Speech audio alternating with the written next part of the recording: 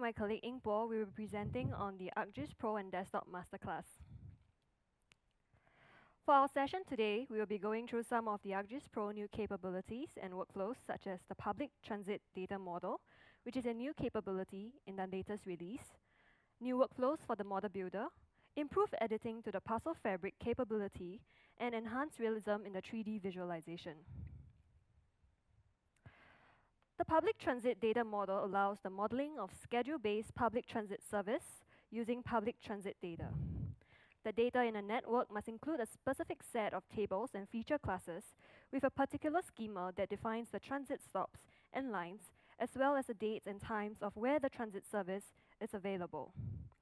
These tables and feature classes can be used in a network dataset as a time-based cost attribute configured using the Public Transit Evaluator. The evaluator calculates the travel time along transit lines at a specific time of day based on the public transit schedule defined in a data model. The GTFS, General Transit Feed Specification, is used to create a valid set of public transit data model tables and feature class by running the appropriate geoprocessing tools. Your network dataset can also be configured to include public transit stops, lines, and schedules from more than one transit agency in the same feature classes and tables. So some of the use cases, the public transit data model is actually a useful tool for planning purposes. The analysis will allow the planners to identify gaps in the existing transport system infrastructure, such as where are the areas that are not covered by any transport services, or specific timings during the day where there are a lack of available public transportation options for specific regions. This will allow planners to identify areas where they can improve on the accessibility by adding more transportation nodes or new routes. ArcGIS Model Builder is a visual programming aid to create geoprocessing models to map out and automate your GIS workflows. In this ArcGIS Pro update, you can now export the model created on ArcGIS Pro to Python directly. Geoprocessing tools ran on the geoprocessing panes are added to the project's geoprocessing history. The tools listed in the history can be added to a model by dragging and dropping them into an open model. The tool will also be able to parse through the inputs and outputs of all the existing and incoming elements and automatically create connections to the correct elements according to the rules. Just like scripts, models created on the model builder are encapsulated workflow, and once created, they can be used over and over again as a faster alternative as compared to manually performing all the individual steps. It can be used to automate any geoprocessing process, whether it's complex or simple and straightforward. It is a shortcut for getting lots of geoprocessing tasks done. This is especially useful for users with very specific and repetitive processes. This will therefore increase their work productivity and efficiency. And lastly, these models are built for reuse, which is a perfect way to explore and test what-if scenarios when you are able to change certain parameters and rerun the model for optimization. So now I'll hand over the mic to Ingpo to present on our first demo. Thank you, Cheryl. Hi, so in this first demo, we'll show some capabilities of the network analyst and the model builder. Public transport agencies can share their transit data, such as stops and routes, through a format known as GTFS, otherwise known as General Transit Feed Specification. After downloading a region's GTFS and using desktop geoprocessing tools, you can create a network dataset that uses public transit evaluators. Specifically, you'll be using tools such as the GTFS to network dataset transit sources, as well as the Connect Network Dataset Transit Sources to Streets tool. I'll run this model now. As this model will take roughly 3 to 4 minutes to complete, I'll just jump ahead to the end product. So over here, we have the transit network represented by the gray lines, and we have the black dots, which are the transit stops. So with this network dataset, with public transit data, we can answer questions such as, how easy is it for the population to access important destinations using public transit? For example, I like to answer the question, how much of Singapore can access a hospital within 30 minutes of public transit? So to do that, I'll use the network analyst and the service area.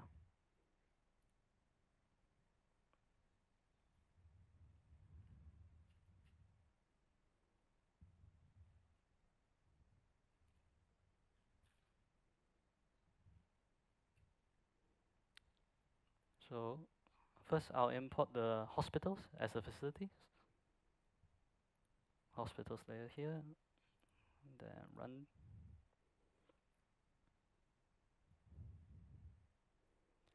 So these brown points represent the hospitals in Singapore. Next, I'll change the direction towards the facilities. Change the cutoff time to only 30 minutes. For the arrive depart time, I'll use today and 10 a.m. And it looks fine, and I'll run it.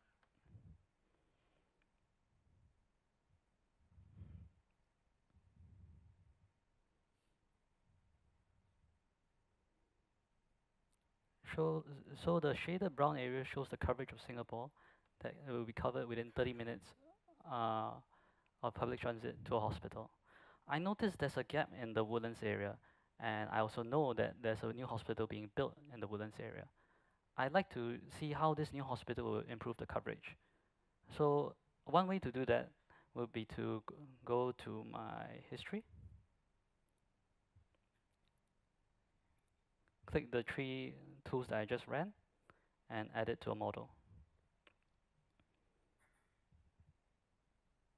With this model, I'll make some adjustments to parameters. Give the service area a new name so it doesn't overwrite my current one. Change the direction again. Change the cutoff to 30 minutes.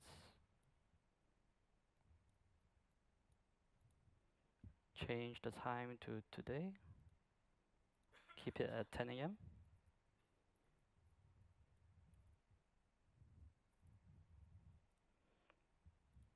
And for the facilities, I'll use the new hospital layer that includes the Woodlands Hospital. Okay. Add the result to my display. Looks okay, and run.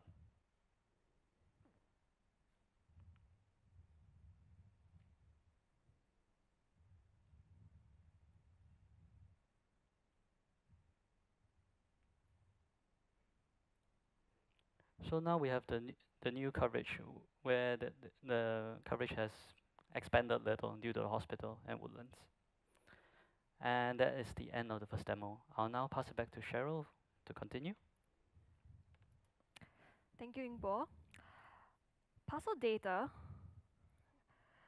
is recorded on all legal records such as plans, deeds, and records of surveys. Parcels are created and edited in response to changes to the legal record and other record-driven workflows. The Parcel Fabric provides a comprehensive framework for managing, editing, and sharing parcel data in ArcGIS Enterprise. In a single user environment, the Parcel Fabric can be edited and maintained in a file database. In a multi-user environment, the Parcel Fabric can be edited and maintained using a service-based architecture created in an enterprise database and is created, shared, and edited as a feature service. It allows you to share the Parcel Fabric across all platforms on desktop, mobile, and web. Currently, the Parcel Fabric is editable using ArcGIS Pro. Editing on web and mobile clients will be supported in future releases of ArcGIS Pro. Parcel Fabric on ArcMap can now be imported and edited on ArcGIS Pro by upgrading of the Parcel Fabric data. You can build new parcel data or create missing parcel features from polygons and lines using feature dataset. Different parcel types such as ownership parcels, administrative parcels, and subdivision parcels can be assigned to a Parcel Fabric. And to manage the data quality, different geodatabase topology rules and parcel rules can be used to identify and fix errors. Lastly, by keeping the information of each parcel edits, this can help to maintain the accuracy of the parcel data. The parcel fabric capability is especially useful for record-keeping purposes, for plans dates, and records of surveys, which may be required for planners and developers for planning purposes.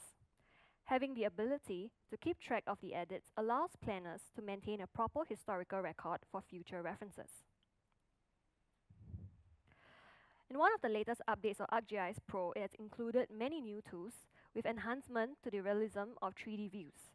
There are new 3D models, water symbolization, which simulates water of different wave directions and colors, and lighting effects, which increases the depth perception by using shadows. The Pixel Editor is a new tool to interactively manipulate pixel values for raster and imagery data. It allows you to edit an individual pixel or groups of pixels. You will be able to reclassify your pixels, regions, or objects. Using the preset filters, you can also smooth out areas to improve the quality of your images. The editor also allows replacement of a region of image with occlusion with another region of pixels. And this can be useful for military operations where it may be necessary to obscure or redact confidential pixels for national security. The water fill symbol tool is a tool that can be configured to simulate water of different colors, wave, directions, and magnitudes. The tool is able to simulate an animation of the wave motion of a body of water of configurable size.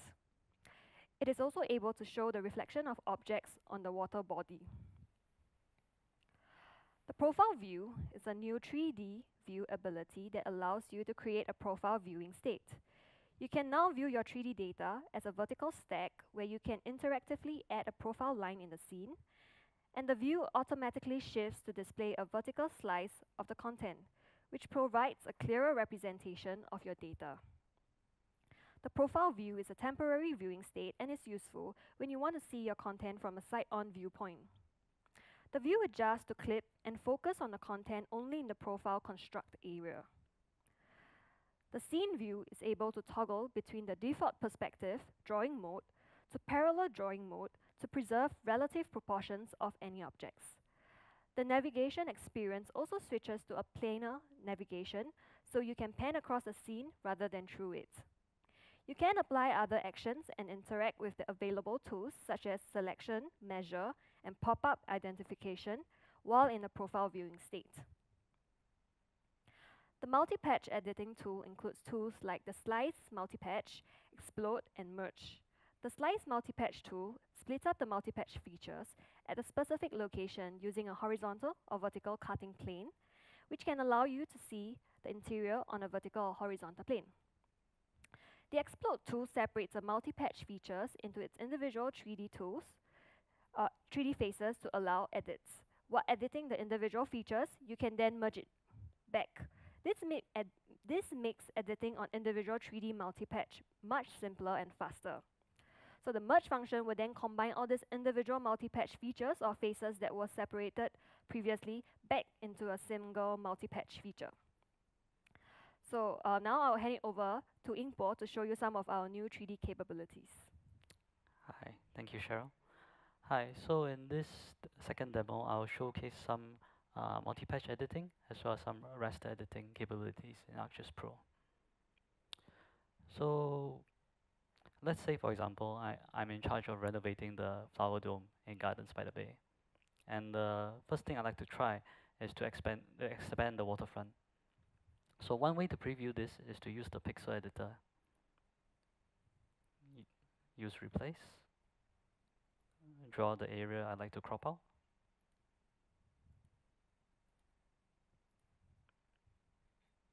And replace it with the sea. So now I've expanded waterfront. Next, I'd like to renovate the flower dome itself. Since the land area around is quite limited, I'll have to expand it vertically. One way to simulate this would be to use the multi-patch slice tool. Over here, slice multi-patch. Click the multi-patch. I like to slice. Initiate the pane, and then slice.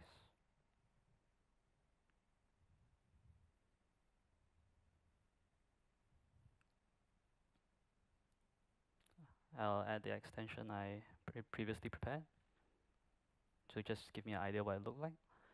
So while I'm relatively happy with this output, I think the background is a little bit boring. So one way to make it more lively would be to use the animated water symbology. So to do that, first I have my 2D water body polygon. I'll extrude it a little to make it 3D, as animated water only works on a 3D layer. So extrude it. Oh.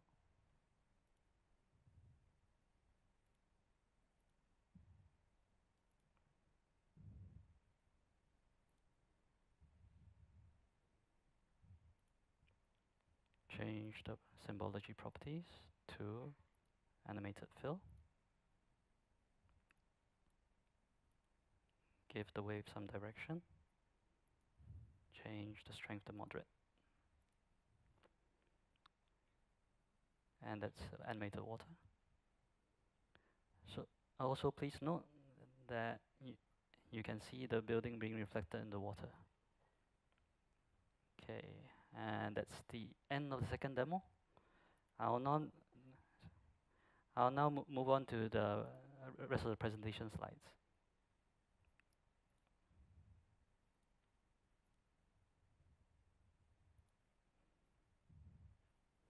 So here are the links that I used to get the data for the demos.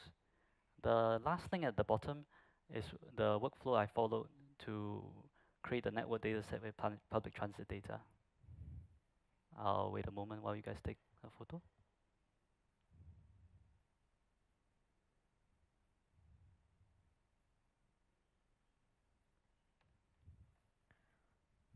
Okay, I think everyone's got it. Okay. Here are the dates for the training courses that are relevant to this presentation. Please note that for the dates in September and October, you can get a 20% discount if you present your S3 user conference ticket. So if you're interested, please keep your conference ticket beyond today. And finally, we have the roadmap for ArcGIS Pro. Oh, sorry, my bad. Training dates.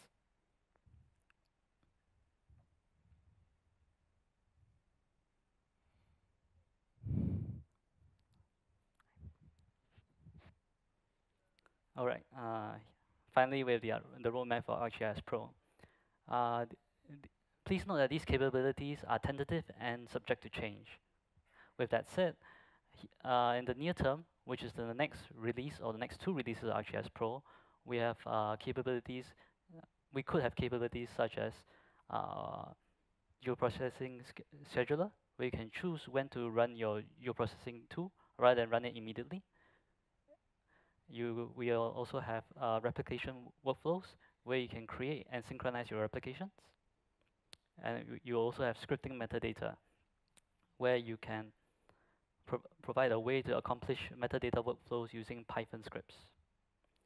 In the midterm release, which is within the next 2 or 3 releases of ArcGIS Pro, we have capabilities such as animated symbols, which is similar to animated water, but different. Currently, the only animated symbology available is the water one. We also have capabilities such as GPS support, where you can collect data, and update positions directly from a GPS device. In the long term, where these capabilities are planned for, but no timeline has been given, we have capabilities such as terrain editing, where you can edit features participating in a terrain data set. And that's the end of our presentation. We'll now move on to the questions.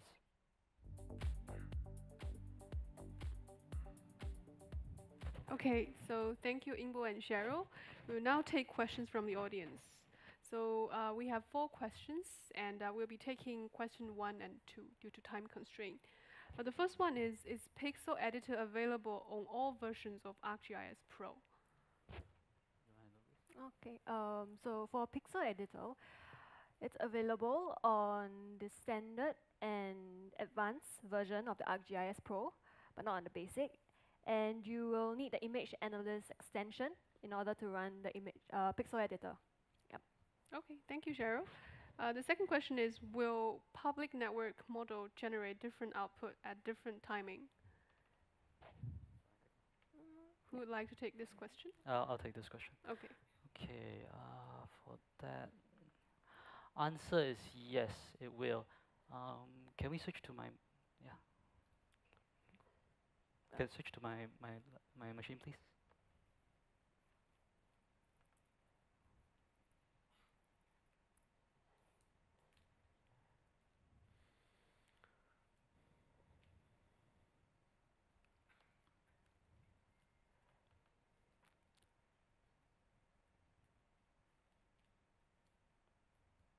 So back to the network data set I created earlier. If we create the analysis again, service area,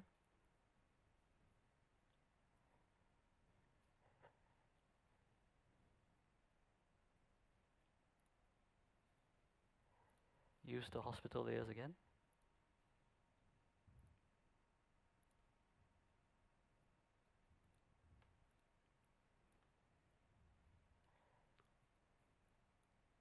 Change some of these parameters. So let's say we use 10 a.m. first. It'll give a certain coverage.